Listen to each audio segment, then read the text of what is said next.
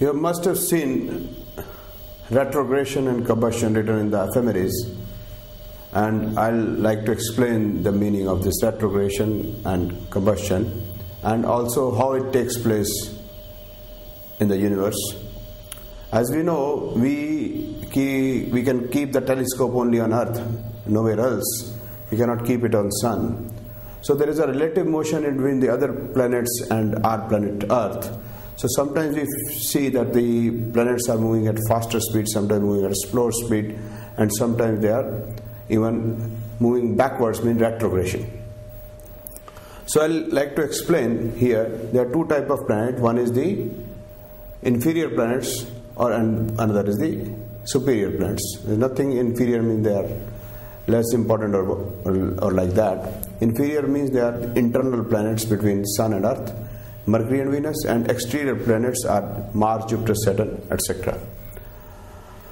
So how retrogressions take place in the exterior planets is like, suppose this is the Sun, this is the Earth, and this is the Jupiter position at a given moment, and if I cast it on the chart, it will be like this. The Sun is here and Jupiter J1 will be here, right? So Jupiter, as we see from the telescope from here, looks to be in the Cancer.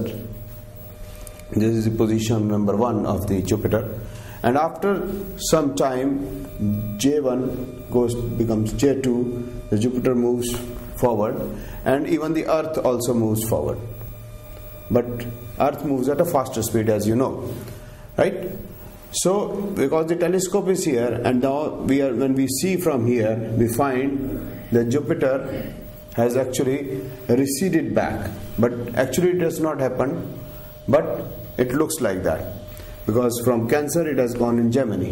That means if Sun and Jupiter on the either side of the Earth, 180 degrees, which I have shown here on the either side of the Earth, then planet like Jupiter will always be retrograde, and it will also be retrograde in the 6th house or the 6th sign or the 8th sign from Sun, and then it will become a bit very slow and stationary here, then it will move forward. So these are the places when the planets, the exterior planets, remain retrograde. Here, here, here, here, and here. So this is the diagrammatic representation like this. Now I'll move forward. That suppose now Earth is here, remains here, and from E1 I take it as E3, and this becomes E4, but Jupiter is not here. Jupiter is, suppose, here. So let this be J3 position of Jupiter, and after some time this go to J4. Now when I'm seeing from the Earth, Jupiter is here. It's a 0 degree, right? So if this is Cancer, let us assume this to be Capricorn, and this is J4. Now after some time, Earth position goes from here to here, and when I see from the telescope, I find that Jupiter has moved faster, like this. Now Earth is also moving in the same direction, and Jupiter is also moving in the same direction. Previously it was moving in the same direction, but it was moving slower, so it was looking that it is moving backwards. Now when Jupiter is here, it will move faster. Hindi we say atichari, or moving fast. So the planets, exterior planets near to the Sun are moving fast. And when Jupiter is very near, say Sun and Jupiter remains around 12 degrees, nearly all the planets, it differs 1 degree or 2 degrees together, then Jupiter cannot be seen.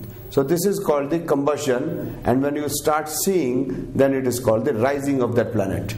Combustion doesn't mean that it has actually combust or whatever it means, has burnt away or something like that, but it actually is not seen because of the brilliance of the Sun.